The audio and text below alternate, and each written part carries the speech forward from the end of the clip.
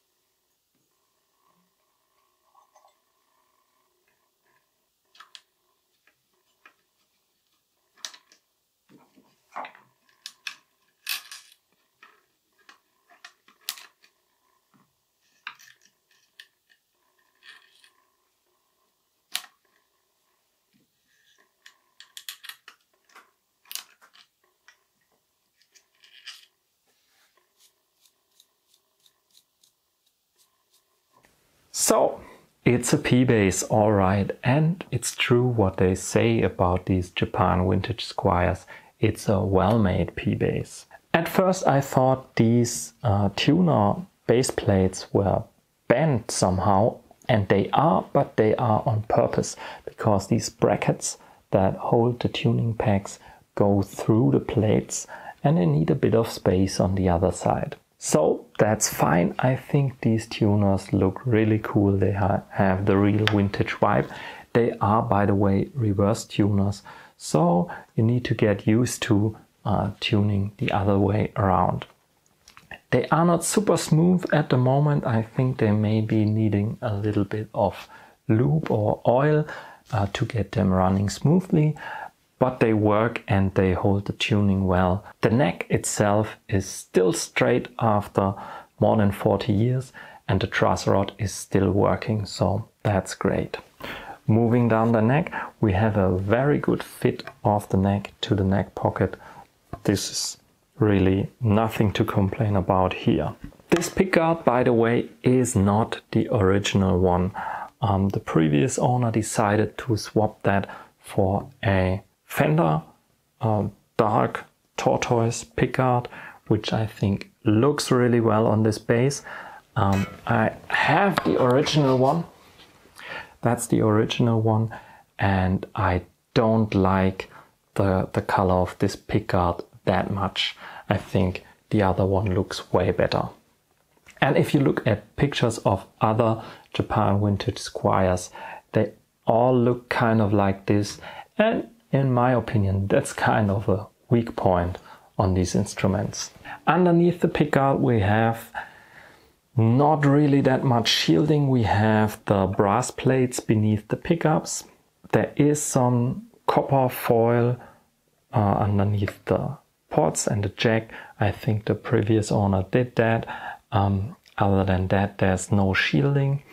The bridge is a standard vintage bridge with these threaded saddles where you can adjust the string spacing a little bit. The intonation screws and the springs were a bit rusty in some places.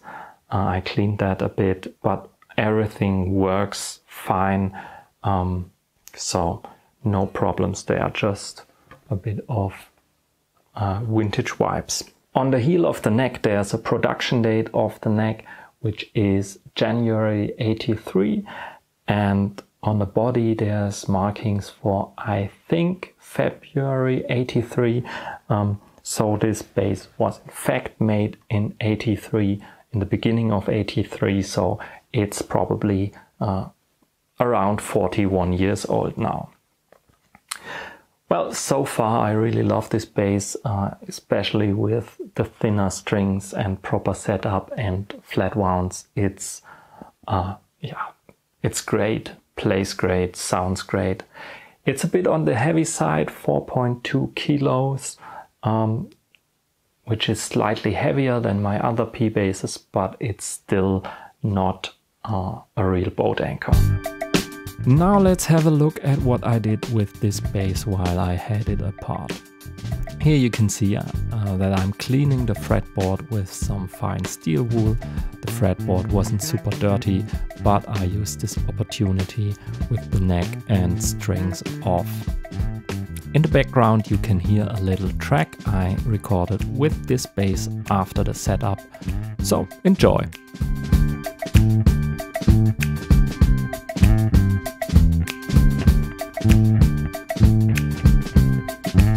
Next I polished the frets with a Dremel. Also wasn't strictly necessary, but then again, with the neck off and the strings off, it's a good opportunity to do it.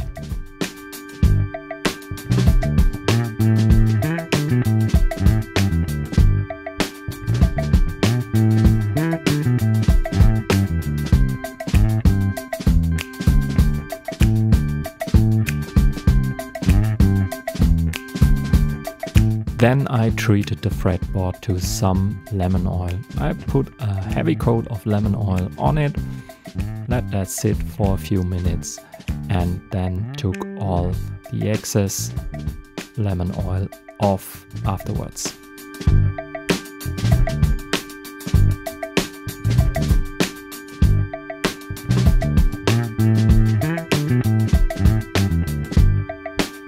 After that I remounted the saddles with the cleaned screws and springs to the bridge.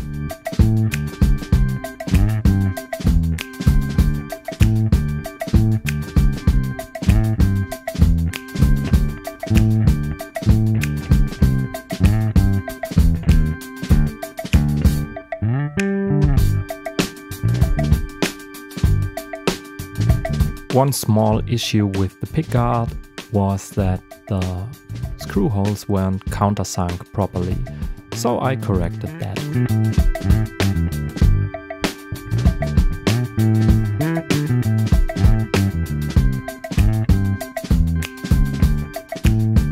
After that I put the neck back on the body.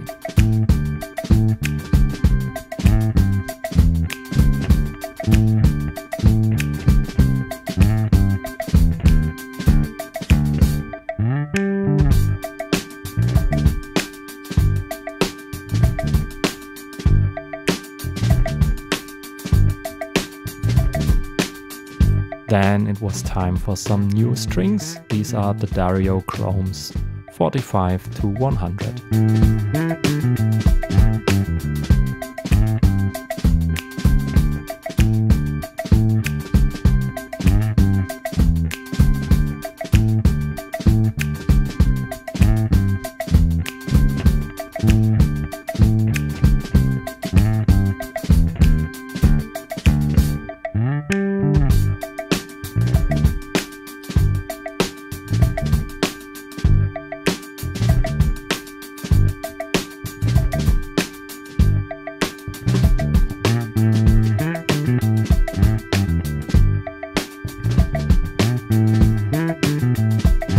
Well, you shouldn't judge strings by their looks, but I think this blue silk on the D'Addario chromes looks very cool.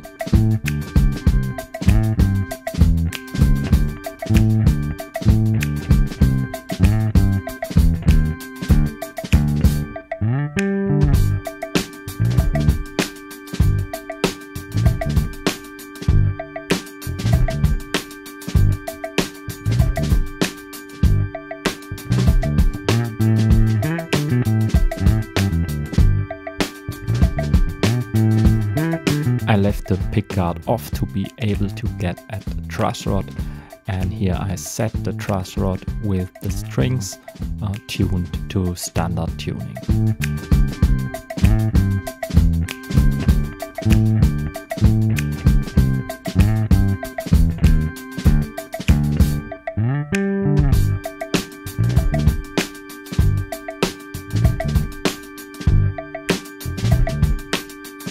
And finally it was time to put the pickguard back on.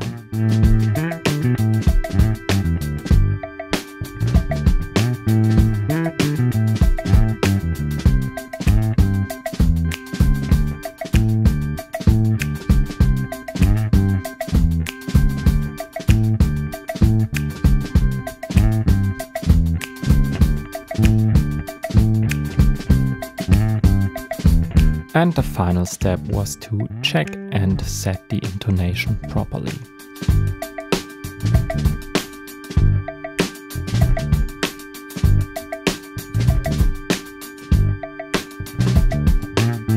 So I hope you enjoyed this little video. If you have any questions on this bass, feel free to ask them in the comments.